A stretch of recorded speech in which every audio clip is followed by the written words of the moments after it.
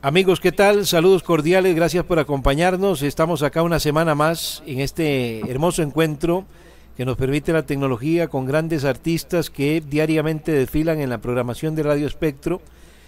Hoy estamos con una dama extraordinaria que hace muchísimo tiempo teníamos ganas de tenerla en este programa, que la disfrutamos siempre con su música en nuestra programación, que es un verdadero deleite, es un regalo al alma, acariciar ese sentido tan delicado de la escucha con la música de Ná Morales. Una voz preciosa, unas letras sensibles y maravillosas. Y hoy nos queremos acercar un poco más a ella y conocerla y presentársela también en esta cercanía al público que gentilmente nos escoge. Estamos con gente que nos estará escuchando únicamente, otros nos están viendo. El programa en estreno tiene esa duplicidad, ¿verdad? Emisión en video y radio, y después hay varias repeticiones para el público, porque es público de todo el mundo. Radio Espectro tiene esa cobertura. Así que, Ná Morales, muchísimas gracias por acompañarnos desde Colombia. Estamos muy cerquita, Colombia, sí. Costa Rica, así que bienvenida y gracias por regalarnos este espacio.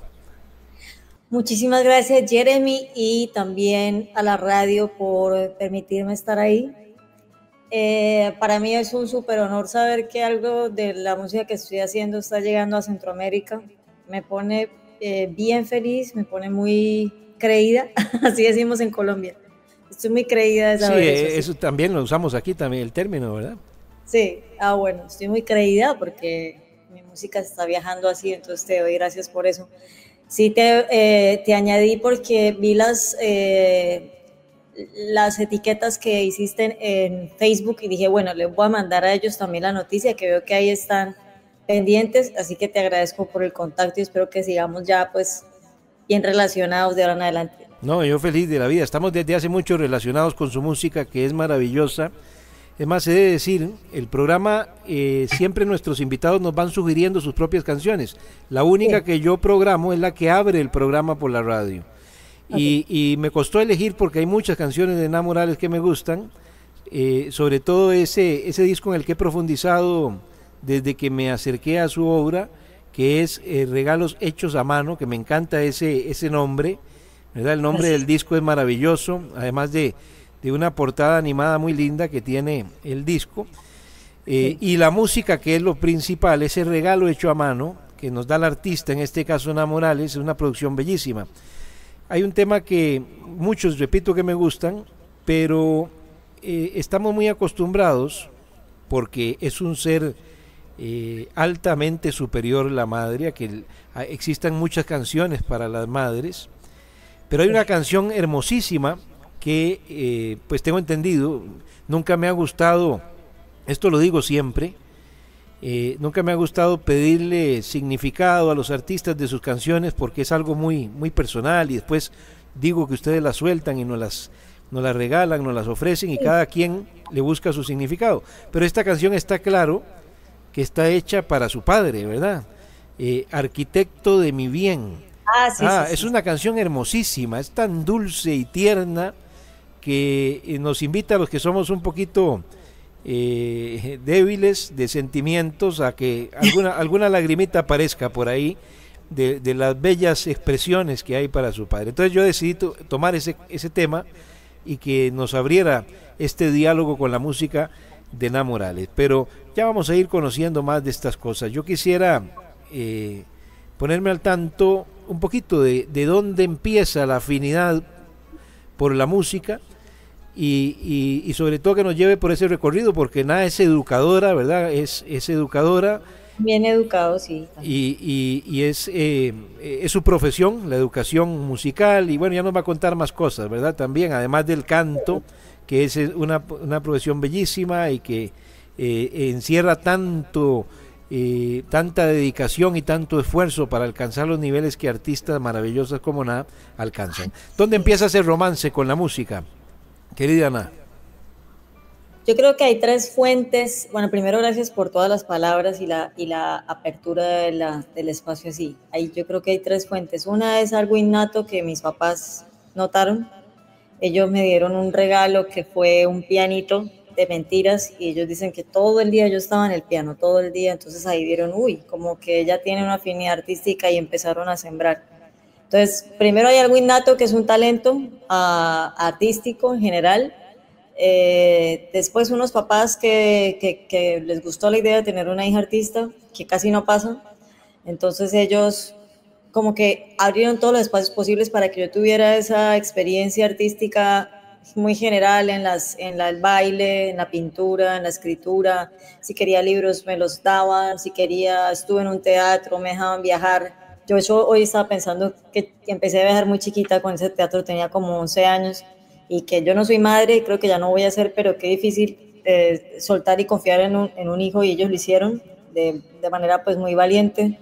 Entonces en segundo lugar están ellos, y después también está una fuente que es mi abuela, que es de una zona aquí en Colombia que es más de montaña y que cantaba muy bonito. Ella falleció hace como como un mes y medio.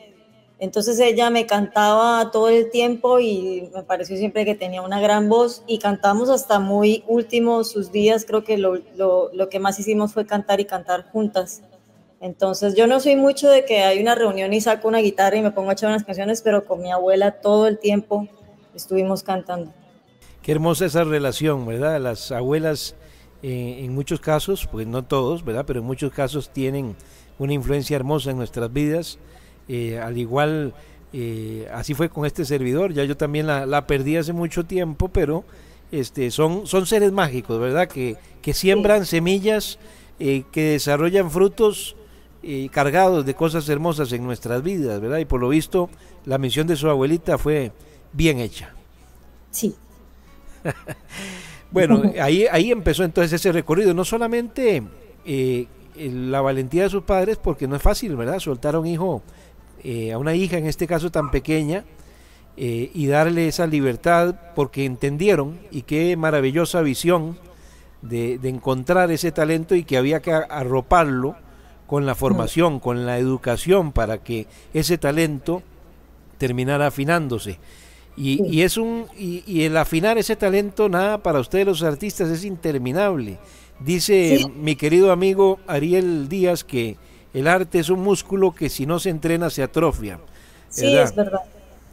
Es verdad.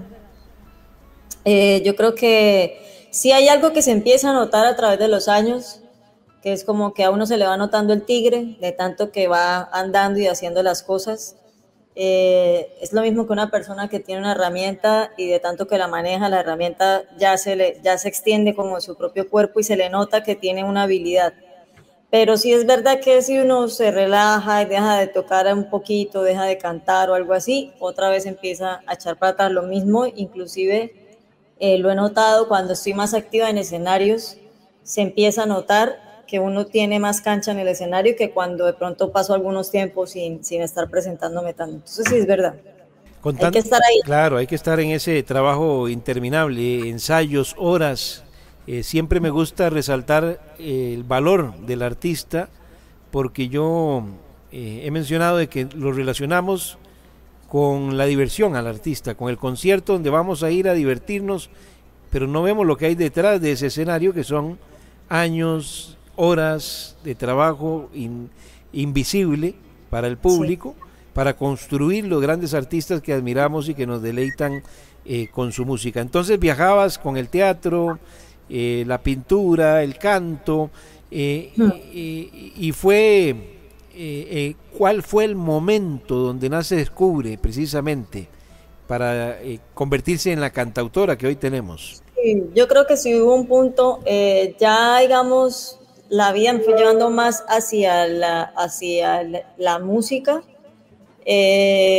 Yo gané en un concurso una beca de diseño de página web, y ahí gané una beca para hacer ingeniería de sistemas, y era una época dura económicamente a mis padres. Entonces yo estaba contenta porque dije, bueno, tengo una beca para estudiar, entrar a la universidad por lo menos. Bueno, pegaron el grito en el aire y dijeron que no, que imposible, que mirara a ver qué había ahí de artes, y pues ahí había música. Entonces empieza todo el traslado para ver si me dejan estar. Y ahí estando estudiando música, pues obviamente hay un mundo de personas muy buenas que tocan piano excelente, cantan excelente, todo lo hacen excelente, y uno no está ni a la altura o no es tan juicioso, cosas así. Yo siempre quise, me encanta la escritura, la literatura, los libros, entonces como que mi real amor está en las letras, entonces yo quería escribir y mis papás al ver que yo estaba estudiando música dijeron, ¿por qué no combinas lo que estás aprendiendo con lo que te encanta y haces canciones? Entonces ahí empieza esa búsqueda, que de hecho hay una historia muy chistosa porque yo le dije a mi papá que no había hecho ninguna canción, porque pues claro, uno oye, los compositores son como que a los 6 años ya hizo su canción, a los 10 ya hizo canciones, yo lo que hacía era escribir poesías, historias, eso sí. Entonces mi papá me dijo que ningún compositor había hecho una canción hasta hacer la primera y ya no tuve qué más decirle. Entonces ahí empiezo a probar a hacer canciones y caigo en una muy buena amistad que es la señorita María Cristina Plat, que en esa época ya tenía un proyecto andando bastante fuerte que era Trapiche Mole. Entonces ella empieza a cantar mis canciones y le parece como algo muy bueno y las empieza a mostrar. Entonces yo al ver que había un valor que se reconocía a través de su trabajo, empiezo a confiar más y a hacer canciones y yo creo que ahí encuentro un lugar realmente en la música. Bueno, qué maravilla, María Cristina Plata, de quien también disfrutamos su música aquí en Radio Spectro. Sí. Realmente artistas impresionantes, pero me llama poderosamente la atención porque si bien es cierto, lo dijiste en algún momento hace un rato, que no es fácil encontrar, y lo he vivido aquí con los testimonios de los artistas, no es fácil encontrar siempre el apoyo de los padres para esa determinación de ser artista. Bueno, usted no solamente lo encontró, sino que además ellos le insistían en fortalecerle las posibilidades. Veo que en los momentos de indecisión salió la voz de su padre, de su madre, para decirle, no, vamos, adelante, por aquí puede ser esto, lo otro, es decir, seguían iluminando el camino, ¿verdad? No solamente abrieron la puerta, sino que iluminaron el camino, ¿verdad? No, creo que ellos fueron muy, o sea, yo entiendo, ya estando en una vida laboral de sostenimiento económico, etcétera, entiendo por qué hay tanta previsión acerca de las artes y pues es verdad, ¿no? Digamos que no es una cosa donde te contraten fácil o pasen fácil situaciones laborales. Yo he sido muy inmensamente afortunada porque he tenido trabajo de manera no constante, pero sí un trabajo de honor, unos lugares de honor que de todas formas se ha ocupado en el mundo laboral.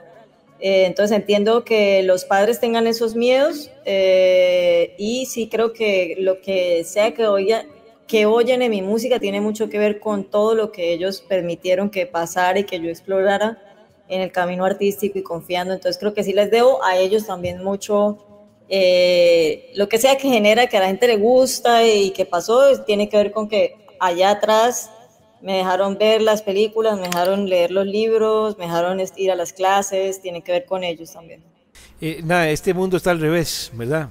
Es otro tema de terminar, porque cuando dices de que entiendes desde la posición ahora de artista, sí, el miedo y las dificultades que puede generar, desafortunadamente, porque yo digo no es justo, si vamos en el transporte público vamos con música, si estamos en un centro médico tenemos música, si estamos nos educan a través de la música también en muchos casos.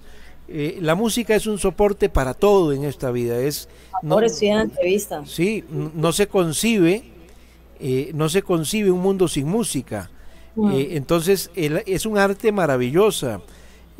¿Cómo es posible que no se le dé el valor, verdad? Y que los artistas tengan que lidiar con ese miedo de la inestabilidad cuando debería ser una profesión altamente recompensada, ¿verdad? Sí. Qué pena ahorita que interrumpí, es que mi esposo es súper futbolero y ya estaba poniendo un partido acá. Vale, es válido, ¿verdad? Es válido, así que un saludo para su esposo. Se entiende su pasión.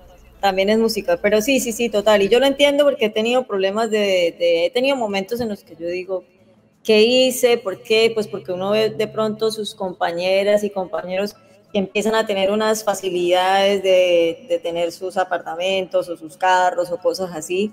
Y mientras tanto uno va un poco atrás porque se convierte un poco el proyecto como en un hijo en el que, o en algo que está invirtiendo, ¿no? Entonces trabajo y hago este trabajo para poder invertir y ponerle a la música. Y otra cosa es entender en la industria de la música y ya obviamente con el tiempo y la madurez pues que uno antes piensa que todos los que están cantando y son escuchados y están en las radios y en la televisión es porque son súper talentosos, y después uno entiende que la verdad el talento no tiene nada que ver en esto, sino que tiene que ver cuánta plata se pone detrás, y ahí entran proyectos con talento o sin talento. Entonces hay un montón de proyectos que se quedan atrás, y se entiende ahora que la música no es lo mismo que la industria de la música, entonces uno está siempre yendo como en esa caminata de seguir y perseverar, pero ¿por qué lo hago? Y aparte sabrás que a medida que pasa el tiempo, pues cerebralmente se van pasando cosas, ¿no? Que uno ya empieza a pensar diferente y tal vez no tiene las mismas aspiraciones o siente distinto o no tiene los mismos deseos. Entonces, pues es un camino interesante. Pero son los principios los que nos mantienen siempre por una misma vereda, ¿verdad? Los principios, las convicciones y la forma en que hemos sido estructurados como personas y como nos hemos ido construyendo con el paso del tiempo, definitivamente. Está claro. Ahora, perdón, te Sí, interrumpí. no se preocupe. Yo creo que en este camino de las artes, digamos, en mí, que siento, probablemente no sé si es algo de principios el hecho de que continúe, sino que como me siguen saliendo las canciones, sigue estando ahí, ¿sí? Entonces, es como una cosa súper fuerte que necesita existir. Y después hay otra cosa muy fuerte, que es el camino que ya se han dado y que generan unas personas que de vuelta están diciendo, no, por ejemplo, tú, vamos a hacer una entrevista, y eso multiplicado en gente que está, ¿dónde está su video? ¿Cuál es su nueva canción? ¿Cuándo va a ser un nuevo concierto? Y están todo el tiempo como también impulsando la carrera de uno. Perdón que te interrumpí. No, no, es maravilloso y el programa es para usted, nuestra querida invitada Ana Morales, de eso se trata. Me refiero en esto de que desgraciadamente hay una misión, pareciera interminable, de querer, bueno, la palabra es embrutecer a la población y a través de los medios comerciales regalarnos mucho contenido desechable, ¿verdad? Mucho contenido vacío, se le resta espacio a propuestas maravillosas, que es injusto realmente. Entonces ahí está eso que dice, ¿verdad? No todo el que es famoso es sinónimo de talento, sino es de provecho para algún tipo de campaña, de idea, de intención que pueda existir en el medio, ¿verdad? Y eso es desafortunado. Pero bueno, estamos hoy hablando de talento y de capacidad y de trabajo y de continuidad, porque es precisamente Ana Morales una artista que nos invita a escuchar. También hago mucho hincapié en esto, ¿no? Que en estos tiempos donde nos ponen a ver videos de 10 segundos, a no leer más de un párrafo, yo no me quiero ajustar a esa medida. Yo quiero hacer la pausa, quiero frenar en este mundo loco, y en este mundo acelerado, y quiero disfrutar, escuchar, vivir y sentir a través de la música, y eso se logra con propuestas como la de Ana Morales. Por eso quiero hacer un recreo musical por la radio, separar señales, ir a unos mensajes acá por las redes, y que nos recomiendes 2 temas de su producción musical, que dichosamente la tenemos aquí toda en programación de Radio Spectro. Cualquiera de los temas suyos que nos quiera sugerir para ir a disfrutar y ese recreo hermoso para llenar el alma con su música también. Sí, lo que deseo es que podamos tener como la primicia del álbum que estoy sacando, que se llama Amado Trópico y sale en unas semanas, un par de semanas, sale el 3 de mayo, pero quiero que suene acá en primicia. Entonces me gustaría presentar una de las canciones que no han sido todavía mostradas, que es un bolero que se llama Aunque Parezca. Ah, qué belleza, esto es una maravilla, tener la dicha de compartirlo acá por primera vez, un lujo que agradecemos, ¿verdad? Pero el recreo es de 2 canciones, entonces vamos con el estreno, ¿verdad? Con este bolero bellísimo que ya lo vamos a conocer y tener el lujo de ser acá los primeros en difundirlo, y otro tema a que lo acuerpe para hacer ese recreo como siempre con 2 canciones. Sí, claro, vamos con una de las canciones ya presentadas del Amado Trópico, que se llama La Hora Malgastada, que es la última canción que presenté. Hermosísima y alegre también esa canción de La Hora Malgastada. Así que vamos con estos temas y continuamos en el diálogo con Ana Morales.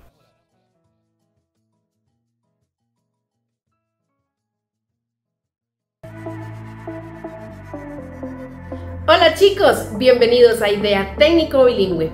Para nosotros es un gusto que estén aquí y queremos que sepan que de ahora en adelante cuentan con nosotros para lo que necesiten, para que sus clases cumplan con el objetivo, ya sea de aprender un nuevo idioma, terminar el cole o llevar una carrera técnica. Contamos con personal calificado, excelentes horarios y las clases pueden ser virtuales o presenciales. Si tienen dudas o consultas, estamos para servirles. Esta es la oportunidad. Contáctanos, Idea Técnico Bilingüe.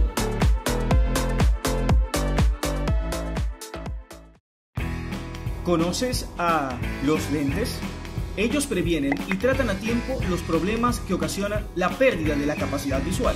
Cuidan tu visión, ofrecen salud visual, te protegen de los rayos ultravioleta, evitan daños en tu retina, cansancio visual, mejoran el rendimiento de los jóvenes con problemas visuales y mucho más. En Óptica Veo sabemos esto y por eso somos tu mejor opción. Exámenes visuales, servicios de optometría y oftalmología, venta y reparación de aros, lentes de contacto y venta de relojes. Óptica Veo, todo para la salud de tus ojos.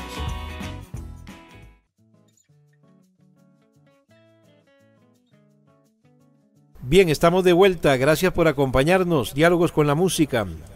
Aquí en Radio Spectro. Ná Morales es una cantautora colombiana, está a las puertas del estreno de un trabajo hermoso que ya nos da la dicha de poder, además de tener una primicia acá el día de hoy, pero también quisiera conocer, porque el colorido musical que hay es muy diverso, ¿verdad? Los trabajos anteriores es una línea completamente diferente.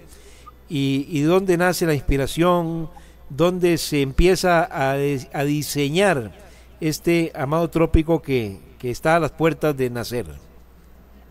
Yo creo que tiene que ver un poco con el ser compositor y creador, que uno como que se aburre de la misma cosa y está más interesado en lo nuevo que podría ser. Entonces, el Amado Trópico específicamente es porque, no sé ustedes, pero nosotros, o sea, obviamente ustedes también, nosotros crecimos y la banda sonora fue esas músicas tropicales de cuando vamos a las fiestas y empieza uno a salir, toda esa emoción, y esa época que tuve la fortuna de vivir, que bueno, en los 80s fui niña, pero todos los 90s fue como esa exposición y nos llegaron las músicas, las representaciones de ustedes también. Y ahí bailamos cumbia, salsa, bolero, bachata, y para mí eso fue una época muy feliz, me hizo muy feliz, me hace muy feliz bailar, me reconcilia mucho con la vida, y entonces yo quería dar de la misma alegría de la que había recibido. Entonces me aventuré a componer unos aires que nunca había hecho, que la verdad no fue fácil, porque para mí ha sido más fácil componer, siento que me sale más, tal vez está más en mi sangre, en mi ancestralidad, mejor los ritmos de la montaña y los ritmos de los ríos, pero yo dije, ¿cómo es posible que llevo bailando estas músicas 30 y pico años? Porque es que desde chiquita las estamos oyendo, yo tengo que ser capaz, pero era como una barrera que yo decía, cuando yo pase ahí, ya voy a ser capaz, ya me va a parecer más normal. Entonces me sumergí, fue muy lindo, obviamente un viaje muy bonito de escuchar a los grandes exponentes, a los compositores, de ponerme a ver cómo era la canción, cómo era el merengue, cómo lo hicieron, y tratar de hacerlo, que también es el mismo viaje en realidad del que me ha acercado, digamos, con otras canciones como Lo que por agua vino, y es que estás hablando, entonces yo digo, qué lindo ese ritmo, yo quiero hacer una canción ahí, lo mismo en bullerengue, qué lindo ese ritmo, yo necesito saber cómo funciona para hacer una canción ahí. Entonces ese fue el entrenamiento que yo tuve la fortuna de recibir en la Universidad Autónoma de Bucaramanga, en el área de música, que estudié música popular, y era escuchar canciones y decir cómo las hicieron, cómo las puedo recrear yo, y de ahí surge todo el trabajo, excepto que este Amado Trópico está enfocado a esos ritmos antillanos que compartimos. Y en este proceso creativo es un trabajo individual, muy íntimo, se reúnes con colegas. ¿Cómo fue toda esa elaboración, todo ese trabajo de laboratorio? Sí, digamos que la primera parte de la composición, bastante sola, yo me propuse hacer ideas de canciones, no canciones completas, porque como te digo, era una cosa nueva, que a veces yo misma tenía como la traba, porque como que uno escucha esas canciones y dice, tan bonitas, pero cómo las hicieron, cómo generaron ese coro, esas sensaciones, cómo cómo está además bailando de manera muy anímica una canción que es muy sentida, pero bueno, entonces yo hice en total unas 40 ideas de canciones, ideas nomás, o sea, o un coro, o una estrofa, o una frasecita, y de repente habían unas que salieron más completas, y ahí pues busqué a las siguientes personas que entran, que son los productores, que fueron Lucio Fellet, que es un compositor de Pasto, y Ricardo Muñoz, que le decimos Richie Muñoz, pianista, y ya los busco. Entonces hice algo que no había hecho nunca con nadie, que es, estas son las canciones, ¿ustedes qué opinan? Y que ellos me dijeran, le falta una estrofa, que prueba a volver allá, mira si te cambias esta palabra, y ahí entramos como en una serie de probar y de negociaciones, cosas a las que yo dije no, cosas a las que yo dije sí, y entonces eso nunca lo había hecho, me pareció muy chévere, y después fue como que bueno, esto es lo que quiero, chicos, quiero que tenga la trascendencia lírica, que siempre es lo más importante para mí, la palabra, que es mi primer amor. Quiero que sea bailable, quiero que sea tenga elementos electrónicos, que nunca lo había puesto, y quiero que tenga vientos, que tampoco había podido poner vientos. ¿Cuál es la idea? Pues que en el concierto de Enamorales pueda pasar que estamos en una zona bien sentida, bien romántica, bien andina, y de repente vamos a terminar enfiestados, que a mí pues me gustan ambas cosas. Entonces ellos entraron y le pusieron como colores a esa muñeca de barros y trabajamos bastante tiempo. Fue un trabajo bastante extendido en el tiempo. Me imagino un proceso largo, ¿verdad? Y esa retroalimentación con colegas. Lucio, me mencionaste a Lucio Fillet, es el cantautor. Sí. ¿Verdad? Que también tiene música hermosísima que disfrutamos aquí en Radio Spectro, Lucio, cómo no. Es una retroalimentación de mucha valía, ¿verdad? Porque entra en juego la experiencia, el conocimiento propio, el de colegas y la retroalimentación. Yo estoy percibiendo que te ha dejado muy satisfecha, ¿verdad? Hay una satisfacción, hay una plenitud absoluta con este Amado Trópico para Ana Morales, ¿verdad? Sí, lo que más me satisface también es poderlo terminar y poderlo presentar, porque ya, como te digo, me están haciendo las otras canciones y ya empiezan como a empujarlo a uno. Entonces ya es como, voy, por fin, terminé un proyecto con el que soñé mucho y ahora es presentarlo y disfrutarlo mientras tanto.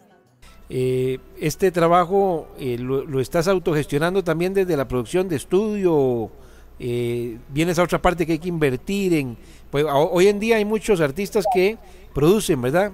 Desde sus propios elementos, toda la parte de un disco. No es mi fuerte la producción.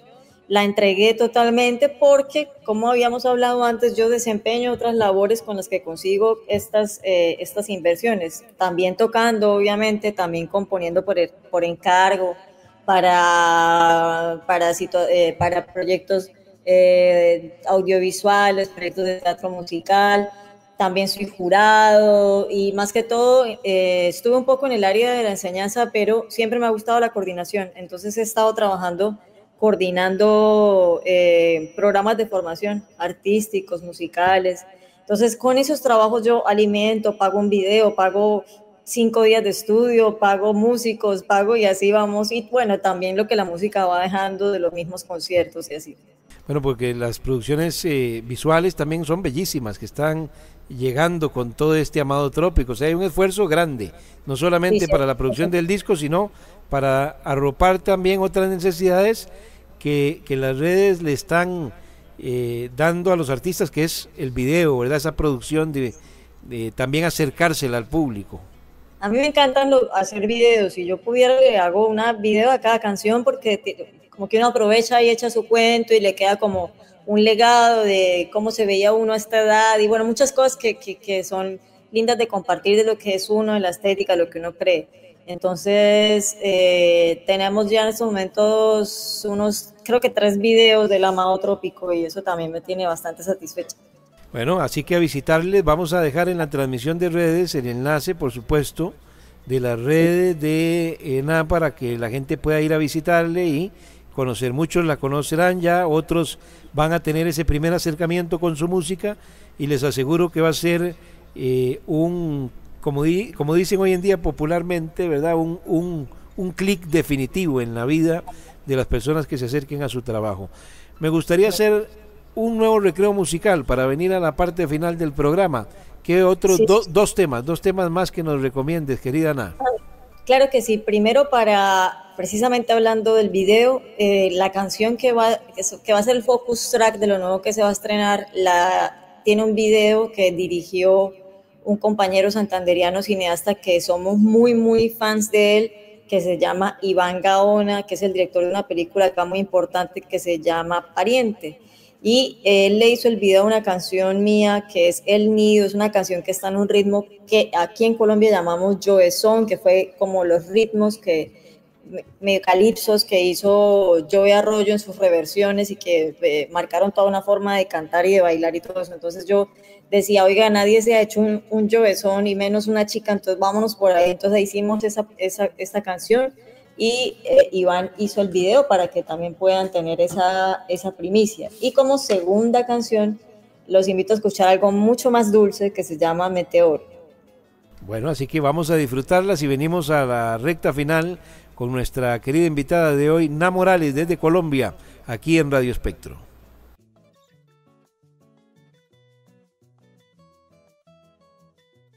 Somos Hotel y Cabinas El Tecal y su restaurante La Colonia.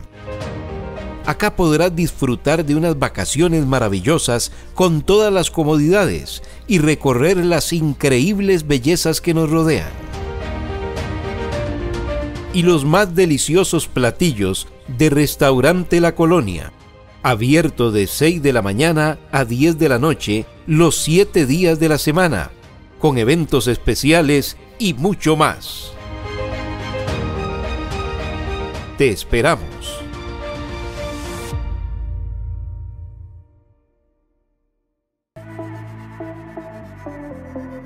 Hola chicos, bienvenidos a Idea Técnico Bilingüe. Para nosotros es un gusto que estén aquí y queremos que sepan que de ahora en adelante cuentan con nosotros para lo que necesiten, para que sus clases cumplan con el objetivo, ya sea de aprender un nuevo idioma, terminar el cole o llevar una carrera técnica. Contamos con personal calificado, excelentes horarios y las clases pueden ser virtuales o presenciales. Si tienen dudas o consultas, estamos para servirles. Esta es la oportunidad. Contáctanos, Idea Técnico Bilingüe.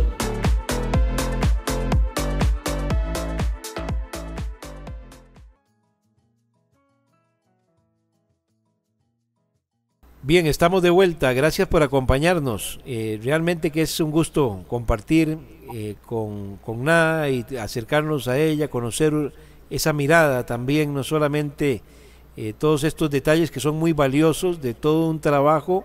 ¿Cuánto tiempo corrido? Si hablamos de la producción de Amado Trópico. Lo que pasa es que cuando yo empiezo a componer el Amado Trópico es justamente como en el 2019 y tuvimos que atravesar una situación de una crisis de salud que tuvo mi mamá y que tuvo toda una situación de aprendizaje. De hecho, para cuando vayamos a la última parte, que ya no es un recreo, sino al final, esa canción Lo que me cueste la hice para ella. Y habla de esa situación tan difícil. Entonces eso fue muy tranca. Cuando ya como que se mejoró la cosa, íbamos a empezar y cayó la pandemia, entonces también trancado, entonces fue espere. Entonces más o menos entre el 2019 que empecé a componer y en el 2022 creo que empecé a mostrar las primeras canciones. Sí, trabajo bastante largo. A mí me encanta, he podido acercarme y darme cuenta de los nuevos valores, porque bueno, ¿cuántos años ya involucrada en el mundo del arte musical directamente? Mi primer álbum salió en el 2012. Ajá. Y echando la cuenta un poco para atrás, entré a estudiar música en el 2003. Bueno, imagínense, ya son varios años, pero dentro de este recorrido me doy cuenta de que han aparecido generaciones, en el caso de la suya y muchas generaciones muy valiosas de artistas de la música colombiana, dichosamente, que nos están regalando creaciones maravillosas. A mí me encanta eso y este programa me ha ido llevando por tantas partes del mundo, adentrándonos en estas nuevas generaciones, jóvenes artistas que están ofreciendo un trabajo maravilloso, que hay que difundir, que hay que preocuparse por acercarle al corazón a muchos públicos, ¿verdad? Y que se vayan enamorando y y compenetrando en estas propuestas, realmente que es increíble. Te puedo hablar de artistas jóvenes como Adriana Ospina, que radica en Barcelona, colombiana también, y así de una cantidad de artistas, la querida Victoria Sur, en fin, ahí voy, Ena Morales. Es increíble realmente la ola de artistas que hoy en día nos están dando tantas alegrías a través de sus creaciones musicales. Hay una retroalimentación muy rica también, ¿verdad?, de lo que cada uno le va imprimiendo a su propuesta, y que le va abriendo portillos a ustedes, entre colegas, las colaboraciones, los acercamientos, lo que nos estás contando de la búsqueda de consejos, de ayudas para desarrollar trabajos como este Amado Trópico. Al final los que ganamos somos nosotros, los que llegamos a recibir las canciones, porque encontramos tesoros invaluables, ¿verdad? Sí, es verdad, es verdad. Yo creo que es un buen momento. A mí me gusta mucho la coparcería y trabajo mucho con hombres. Y ha sido muy lindo encontrar hombres dispuestos como a trabajar, apoyar, liderar y hacer crecer un proyecto. Y en cuanto a mujeres líderes de proyectos como las que están mencionando, creo que es un momento precioso de ese fruto de poder decir, oiga, ¿cómo sabe la música de la mujer? ¿De qué hablan sus letras? También qué está contando. Eso me parece bastante interesante. En la canción de la mujer yo encuentro cosas, bueno, con todo respeto para los caballeros, ¿verdad?, porque hay artistas impresionantes, pero la mirada de la mujer del mundo, desde cualquier tema, del amor, de la sociedad, de la política, de lo que queramos pensar y poner sobre la mesa, es más profunda siempre, ¿verdad? Hay ese brillo, esa capacidad de profundizar y hacerlo con un tacto más sensible y maravilloso a la hora de plasmarlo en una canción. Es mi mirada, ¿verdad?, con todo respeto. Sí. No, pero es que así vivimos, o sea, yo creo que la mujer siempre, o bueno, una generalidad, siempre está más profunda. Yo tengo que atravesar la existencia sintiendo todo de una forma muy intensa, que a veces es difícil compaginar con la gente, porque yo pensaba antes que todo el mundo sentía con la misma intensidad que yo.